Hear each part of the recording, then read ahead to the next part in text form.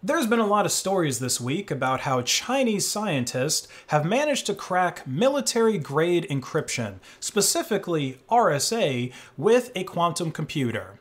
And naturally, this has a lot of people concerned that all of their online data and search history could be compromised any day now, not to mention state secrets, launch codes, stuff like that, because RSA is still used for a large amount of the asymmetric encryption on the web. Now, some of the news outlets that have spread this panic actually link back to the scientific paper that was published in the Chinese Journal of Computers, which of course is mostly written in Chinese, but luckily the abstract here is written in fairly plain English. And it tells us here that the D-Wave quantum annealing devices that were used in this experiment were able to successfully factorize the integer 2,269,753. Now, these results apparently surpass prior records from other laboratories that were using quantum computers to factor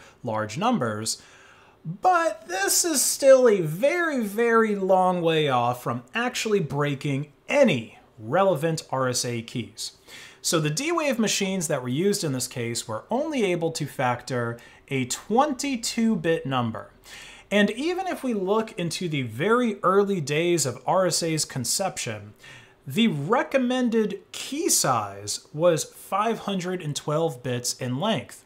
And since about 2015, the recommended key size has been 2048 bits in length, and some people even use 4096-bit RSA keys. Now, obviously, the larger the key size used for the encryption, the more difficult it's going to be to break, at least to reverse it in the same way that these computers are doing. And the factoring problem that RSA relies on is also one that can't just be broken up and distributed to, say, 100 different D-Wave quantum annealing devices that can each factor a 22-bit number just to combine the results at the end into breaking a much larger key size that people actually use. No. It's not that simple. You can't just throw a massive swarm of cheap quantum computers at this problem. So not only are quantum computers at present time far off from breaking RSA, but they're still a way off from taking the record for largest number factored from classical computers. So the current record for that, as of 2020, was factoring a 250 decimal digit number, or an 829-bit number, which took roughly 2,700 core years to do this factoring job on using massive compute systems, because obviously they didn't just set up a single Core 2 quad to run for several centuries. They were likely using tens of thousands of CPU cores to throw at this problem.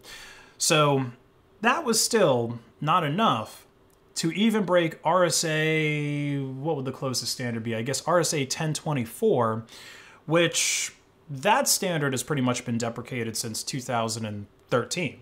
Like, there's nothing relevant that you're going to be able to break with the massive compute system or even with the quantum computers now. And even the hybrid quantum systems, they've only managed to factor up to a 48-bit number last year, which apparently was only possible because the researchers specifically picked a number that was easier to factorize into the two original primes that were multiplied together to create that product. Now, I'm not enough of a math nerd to really understand all the nitty-gritty details there as far as picking a number that's easier to factor goes, but I think most of us here know about the trick for multiplying nines. You know, all the numbers can be added together into 9, and so you know something's a multiple of 9. So I'm sure that there's certain numbers that are easier to factor than others using a similar kind of trick.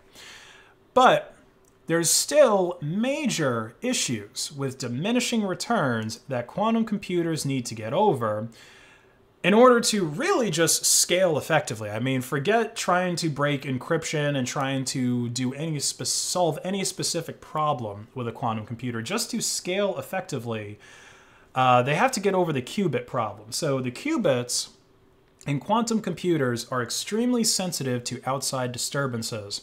And this is part of the reason why quantum computers are kept very cold, down to just a few millikelvin when they're running.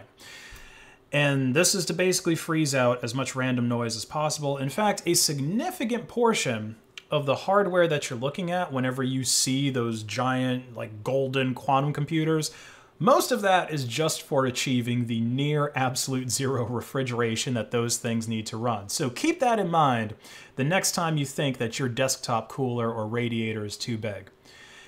But despite all that cooling and all that noise isolation, in order to actually get accurate readings from quantum computers that can be useful, the majority of their qubits have to be dedicated to error correction. A single high-quality logical qubit might require 100 to 1,000 physical qubits in order to actually be logical.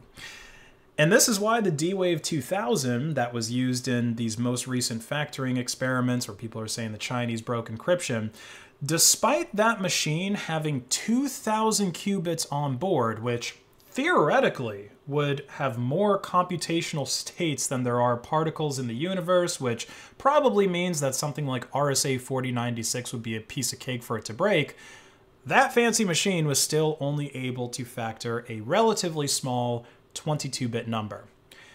And my understanding is that the more qubits that you pack into a given system, the harder it is for this error correction to be done. So unless there's some kind of breakthrough here, I don't think quantum computers are going to become a threat to RSA for many decades, long after everyone currently using these vulnerable encryption schemes is gone.